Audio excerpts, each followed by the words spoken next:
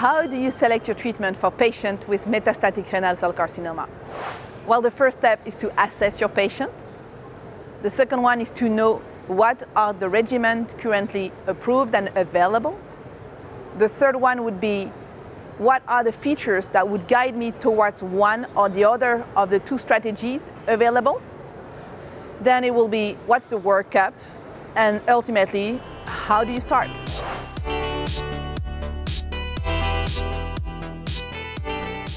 As a medical oncologist, when you see a patient in clinic with renal cell carcinoma, you ask yourself several questions.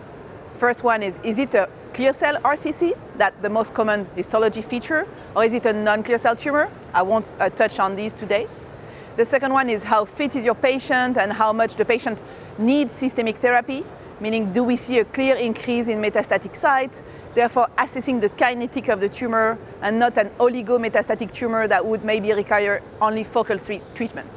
Now let's consider a patient that has metastatic spread, that is a clear cell RCC. You need to assess the Imdc Classification. That's a prognostic tool, but it is also important because it helps us to know what are the options that are available in terms of systemic treatment. So the Imdc Classification is very easy to perform. It only requires a physical assessment, performance status, is my patient highly symptomatic or not, to know the history of the disease, is it synchronous or asynchronous metastatic disease progression requiring systemic treatment more than 1 year or not, because if it's more than 1 year, it means the kinetic of the tumor is slower. And lastly, 4 biological features: anemia, high platelets, thrombocytosis, high neutrophils, inflammatory syndromes, and hypercalcemia. And if your patient has none of those 6 factors, it's a good prognostic patient. If your patient has 1 or 2 of those 6 factors, it's an intermediate risk patient. And if the patient has 3 or more, it's a poor prognostic patient. That's the Imdc Classification. Why is it important? Because it will impact the treatment that is available to treat the patient.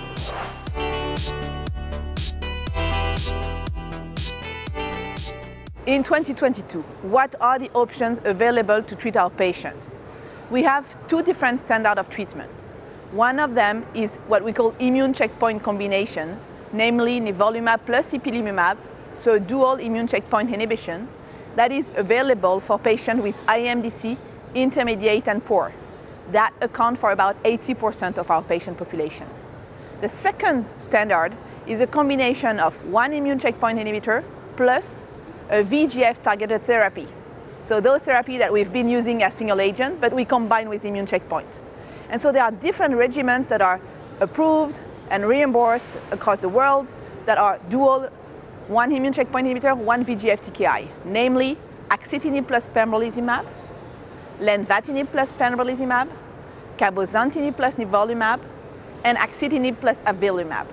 So those 4 regimens have demonstrated a PFS benefit over sunitinib in the past. 3 of them has demonstrated overall survival benefit against sunitinib.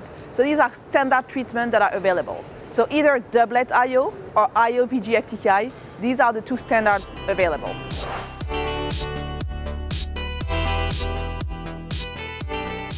Given that we have 2 different approaches that are available, bear in mind that IO is only for intermediate and poor, while IO-TKI is for any IMDC risk group, poor, intermediate, and good risk patient. You have to choose between the 2 standards that are available. So what you will be taking into consideration is patient status, patient comorbidities, patient past medical histories, and you will be also taking into consideration the clinical features of your tumor. We mentioned the inflammatory status of your patient, for instance. We have to have checked the absence of pre-existing autoimmune disease that would prevent you from immune checkpoint inhibition use or would require specific assessment. Because in one of the regimen you are using VEGF-TKI, you also have the past medical history with regard to cardiovascular history. If your patient is eligible for VEGF-TKI, if your patient has any wound healing issue, for instance, that would prevent you from VEGF-TKI, or high blood pressure that would not be properly monitored. So once you have checked the medical history, once you have checked the inflammatory status of your patient, you take into consideration, is your patient highly symptomatic or not of the disease? Why is that? Because with IO-IO approach, we know the long-term benefit in terms of overall survival. We know the response rate is about 42%. With IO-TKI approach, the response rate is up to 60, almost 70% for some of those regimens. And therefore, although there is the same long-term benefit, in a patient that is highly symptomatic, you want to seek for response rate. So you may pick a VEGF-TKI plus IO strategy. In a patient who is not symptomatic, you may want to go for the IO-IO strategy. Both of them has demonstrated overall survival benefits. So in two cases, you are increasing the benefit when compared to prior VEGF-TKI.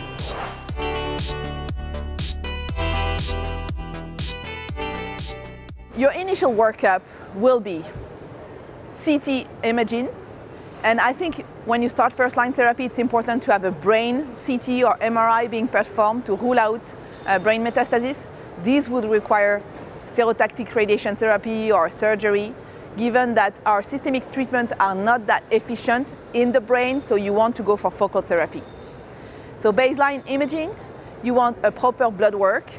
We have to have in mind that this blood work needs to check for pre-existing autoimmune disorder or thyroid disorder. That needs to be checked. You need to check what is the, like for instance, the glucose level of your patient, any diabetes that would not have been diagnosed. All these items need to be properly monitored.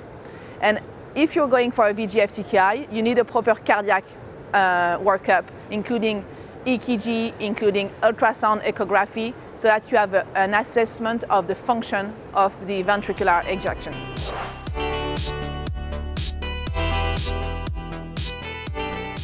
Now, let's start the treatment.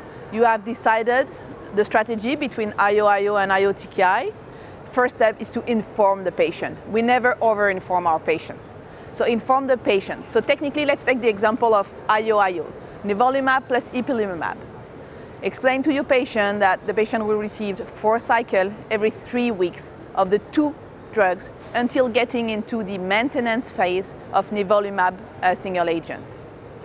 I think it's important here to stress to the patient and the family that those first 6 months will be the one where the occurrence of immune-related side effects may happen. And therefore, any new symptoms should trigger their attention, and they should reach out to you or your nurse to make you aware of that and make sure that we are not missing an immune-related adverse event that required specific management. With VEGF-TKI IO strategy, many oncologists are very familiar with the VEGF-TKI component, the high blood pressure, mucitis, diarrhea, hand-foot syndromes. All those different side effects needs to be explained to the patient. And like you may have a specific requirement like cream or a mouthwash or a specific loperamide use for diarrhea that you want to be able to properly explain to your patient so that he handles with you properly the side effects. But you also want to highlight the concomitant use of the immune checkpoint inhibitor. That could be every 2 weeks or every 3 weeks, depending on the drug you use. And therefore, the patient is still at risk of immune adverse event. So make your patient aware of those unlikely to happen, but still existing immune-related adverse events. And overall, it's important to monitor your patient at each visit, to capture those side effects, perform the blood draw, making sure that you don't have non-symptomatic biological toxicity. I'm thinking about liver toxicity that could occur. And of course, explain to the patient that you will be performing imaging, CT scan, to assess the response on a regular basis. Depending on your regimen, it could be every 8 weeks or every 12 weeks. Every 12 weeks is the most common situation, except if you have clinical signs that require to prompt the follow-up.